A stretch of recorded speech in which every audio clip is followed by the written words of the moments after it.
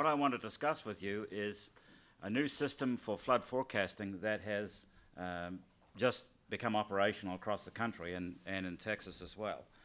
So I want to first of all acknowledge a number of colleagues at the University of Texas at Austin, the collaboration with the City of Austin, the National Weather Service, the Texas Division of Emergency Management, and a number of other, National Science Foundation and so on. So how did this happen? There is a new National Water Center that's opened on the Tuscaloosa campus of the University of Alabama. And that's not an artist's rendition, that's the real thing. And why Tuscaloosa, Alabama? Thank you, Senator Shelby. Hey, $50 million just fell out of the sky. Tuscaloosa is his hometown. But what this new National Water Center did was create an opportunity to think about hydrology in a new way across the continental United States. I participated in the first meeting that was held there, which was in May of 2014, and you can see the rather large building here, and it was going to take several years for the federal staff to ramp up, and so I suggested, why don't we engage the academic community in working with the National Weather Service to build a new national water model for the nation. And so that came to be called the National Flood Interoperability Experiment, and it is a partnership between the National Weather Service and the academic community that goes through the National Science Foundation. And there have been summer institutes for about 40 graduate students each summer in 2014 and 2015, where they've been working for 7 weeks at a time to help build a national water model for the country. In 2015, the first of these summer institutes, we developed a prototype national model using Stampede, which is our supercomputer at the University of Texas at Austin. That water tank there is right outside my office, 1.2 million gallons, puts 60,000 gallons an hour through Stampede. And with that, we demonstrated that it's possible to calculate the flow across all the streams and rivers of the country in 10 minutes, coast to coast, in 10 minutes. And nobody thought that was even possible before we started, but we proved that it could be done. In doing that, we made use of a national geospatial information infrastructure called the NHD+. NHD stands for National Hydrography Dataset, and the plus version of it means the integration of the land system with the water system. It took 10 years to develop the National Elevation Dataset, Hydrography Dataset, Land Cover Dataset, and Watershed Boundary Dataset. That took place between 1995 and about 2005, and it took 10 more years to integrate them. And so now there's a set of little catchments that are on average 3 square kilometres in area and 2 kilometres in length, a network across the whole nation. There's 102,000 of these in Texas. And using that database, we were able to create a simulation model of the whole flow network of the country. And yeah, I don't know if you've ever seen that picture before, and I had never seen it before. We had a water summit at the White House in March. This is 2.7 million stream reaches across the nation. This is during May, and our big flooding that happened in May of last year happened right there. About 50 people were drowned in our state when that happened. And this is now an operational model that covers the whole country. And there's a section of the weather forecasting system in Washington that's now devoted to water, and so water is forecast and then water is used to drive weather forecasting. This is a simulation in 3-hour time steps for 3 months of last year across the whole continental United States. And what you see here is the similar kind of simulation for the rivers that flow to the Texas Gulf Coast. So here's May of last year. The big rivers that you see here are the Colorado, the Brazos, and the Trinity, the Neches, the Sabine on the east side. And here's the big flood in Memorial Day weekend last year that went across our state. So this is something completely new that's never existed before. Water is now being forecast like weather, and it is being forecast with 4 horizons. The first is called the analysis model, which means a best estimate of the current conditions, what's going on now. The second is a short-range forecast, which is hourly for 15 hours ahead. Then is a medium-range forecast, which is 3 hours for 10 days ahead. Then there's a long-range forecast for 30 days ahead, and that has 16 replicates, so that there's actually a probability distribution of what the long-range forecast will be. All the data are publicly accessible. This is not just hidden within the Weather Service, and it became operational as of the 16th of August of this year. And there's just a huge pile of NetCDF files that comes from or you can get at a FTP site that you see there, and that's how TxDOT and others can get access to the information. If we want to translate flood forecasting of discharge, which is what the National Water Model does, into inundation and elevation, we need floodplain mapping. Our state, after 13 years of FEMA floodplain mapping, is only 1/2 covered, and there are critical areas that have no coverage at all. Blanco County was where the family from Corpus Christi was in the house. There were 9 people in the house, and the house was picked up and hit the Rural Route 12 bridge at Wimberley. 8 of them died. And in Cameron and Hidalgo counties in South Texas, over 1 million people, just nothing. I mean, we've got to fix this. This is just not right. And so in thinking about how to do that, what I realized was that there's an evolution that's happened here. The National Weather Service, up until now, has been forecasting water on big basins. The Blanco River at Wimberley is shown on the top picture here. There's a couple of basins and 1 outlet point, which is at Wimberley itself. Under the new system, that 2 basins and 1 outlet point becomes 130 catchments and flow lines that are uniquely labelled. There's a 700 times more dense forecasting system than the current one. And so over the country, the average area of a forecast basin is 400 square miles under the existing system and 1 square mile under the new system. And so I've been a watershed hydrologist my whole career. I started here at Texas A&M, incidentally. In 1980, I was a visiting assistant professor here. And what's happened now is the evolution of something that you can call continental hydrology. One huge network, atmosphere to the oceans and coast to coast, like a pipes model under a city. And this is just basically a new thing, executed using high-performance computing. For 2016, to support the Summer Institute, we did a large-scale experiment to combine hydrography, which is the blue line description of the stream network, with the elevation data set for 5 million kilometres of stream reaches over the continental US. And we used the CyberGIS computing facility at the University of Illinois at Urbana-Champaign to do that. And we used as a model inundation mapping that the National Weather Service does at 130 locations in the nation, of which 34 are in Texas. And those maps are constructed at the official forecast points that exist now. This one happens to be near the National Water Center in Alabama, and the little green dot there is a gauging station where measurements and forecasts are made. The axis on the left-hand side is the elevation above geodetic datum, and then as the flood rises, the water spreads out, and you get little maps like this. So we took that idea and said, since we're now calculating the flow everywhere in the country, we can do this kind of thing everywhere, not just at the places where there are gauging stations. And in doing that, we decided that we would use a concept like this, which is called the height above nearest drainage, or HAND. And it just says, at any location on the land surface, you can measure how high you are above the center point of the stream channel. That's height above nearest drainage. And if the water depth in the stream channel is less than that, then you're okay. And if it's greater than that, then you get flooded. This is not a real complicated concept here. But the beauty of simple concepts is that they can be executed at very fine resolution with automation. So we took the NHD Plus data set, which has the catchments and flow lines on the top, and the National Elevation data set, which has a mesh of cells, 10-metre intervals across the nation, 180 billion cells. And we calculated for every cell in the landscape what the path was down to the stream and what that vertical difference in elevation was. And then you can just say, oh, okay, if we have an inundation of 15 feet, what's the map look like? You have it right there.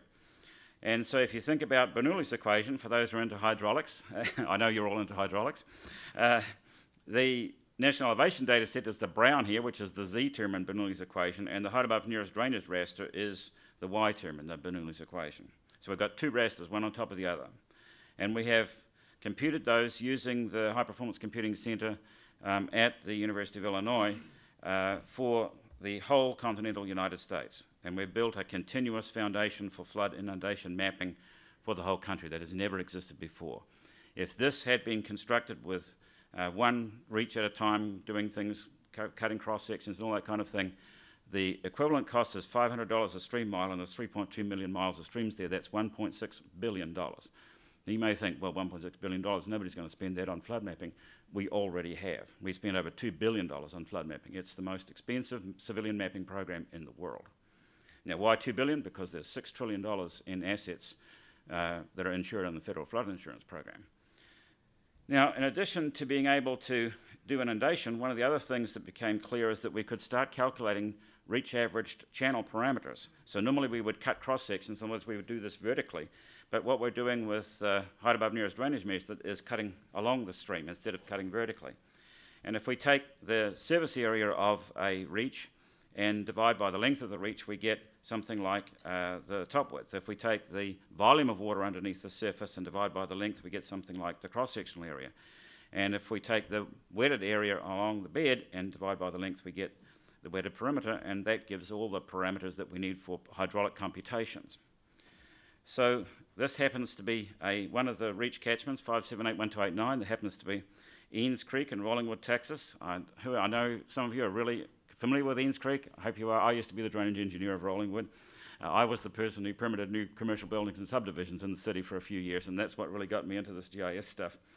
But just for this one creek, this is the city of Rollingwood only cares about this one creek, and they had a deputy who got washed off 2244 on BK's Road 2 years ago, trying to put up barriers about 10 o'clock at night, and he almost lost his life. He was rescued by the Austin Fire Department. His chief went home that night not realising the situation that he'd left as a deputy in. And that's an example of how a first responder's life was put in jeopardy because there wasn't enough capacity to think ahead with respect to the flooding. So if we take that particular reach and calculate these tables and graphs like what I was showing, you can get a rating curve for the area which relates the discharge to the cross-sectional area and the depth, and using Manning's equation, and that's what it looks like for that particular creek. So if we get a forecast from the National Water Model, we can then get an equivalent depth, and we can estimate the inundation. So this means that at the continental scale, or at the state scale, we can calculate rating curves for all of these reaches. We can take the forecast discharge from the National Water Model and have the height above nearest drainage raster and get inundation mapping. And that's what we did in Tuscaloosa last summer. We had a flood emergency response exercise that was held with the fire, police, public works, NGOs and so on in Tuscaloosa County. And this is the Black Warrior River, which is just downstream of Tuscaloosa and starting to rise, major flooding, starting to recede and returning to normal. And I looked at this and I thought, is that really real? I mean, does water spread out that much? And then these red dots are the locations of emergency points, address points. This is when you task emergency response vehicles to go to a place. This building, for example, has a dot on it. And when the ambulance gets dispatched here, the dispatcher's looking at the dot, and they're going, go there. There's 8.5 million of these dots in our state and 100 million for the country. And so when you look at this, you see, oh yeah, nobody lives in there. That's realistic. And the first response people asked about what's going on in Moundville.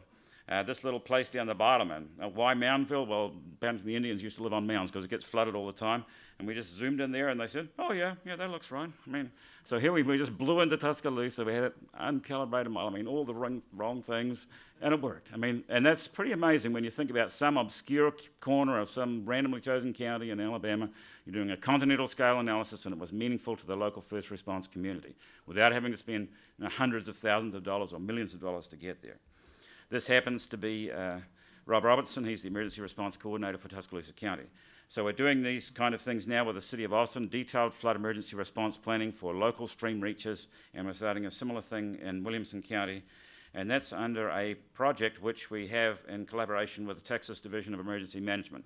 So the Texas Division of Emergency Management is the state-level organization that corresponds to FEMA at the national level, and the administrator of FEMA, who was one of the people that originally suggested that we do this, has asked the TDM to do a pilot study in Texas of how to do this kind of work that will be a model for the country. So in order to do that, we've calculated 98,000 reaches, we've calculated the rating curves, and this is for 190,000 miles of rivers in our state. So real-time flood inundation mapping is possible for all of Texas. Now, of course, here we are in a TxDOT meeting. Why am I here? Well, this has impact on the road system. It has impact on the bridge system. Right, you've got a huge network here across the state.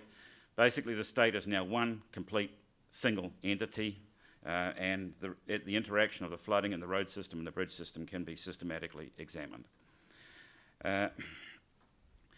One of the things, I watched all these lovely pictures of bridges that you've just seen, and I was thinking to myself, how many sensors did those bridges have on them to measure the water level underneath? So obviously, if we're going to forecast so many things in much more detail than we've had in the past, we need to be measuring things much more detail than we have in the past. And these are new radar measurements that just measuring water level. The instrument costs about $5,000, and if you want to measure velocity as well, surface velocity, it costs $12,000. And you can, these packaged up instruments, they can just be attached to a bridge, and that they are driven by solar power and communicate through cell phone technology. This is a very low-cost, self-contained system that doesn't require a lot of field maintenance to keep it going.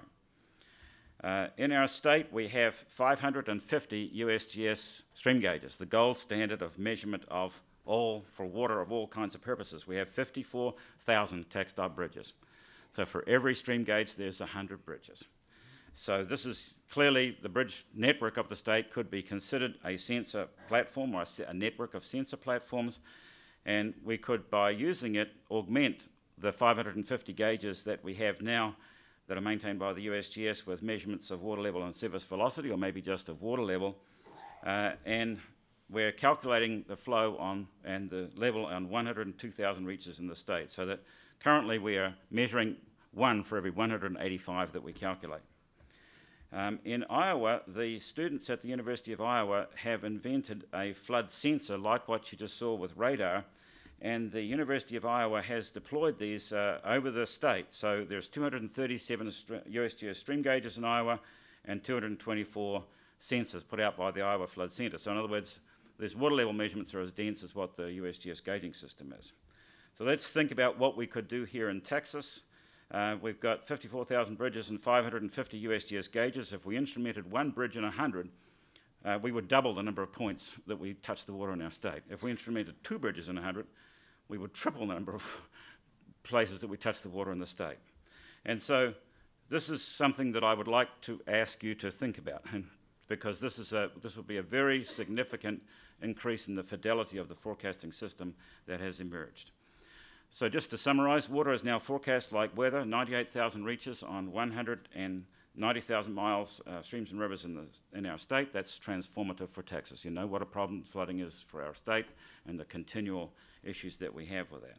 I'm asking, could TxDOT adopt a policy of putting a water level sensor on a bridge as a standard piece of equipment? I mean, I looked at all these beautiful bridges and I was thinking, our sensors cost nothing compared with all that. Can flood impact on roads and bridges be forecast statewide? And the answer to that question is yes, it can. And we need to work through that. And so my last question is, can we collaborate with TxDOT to improve flood resilience in our state? Thank you.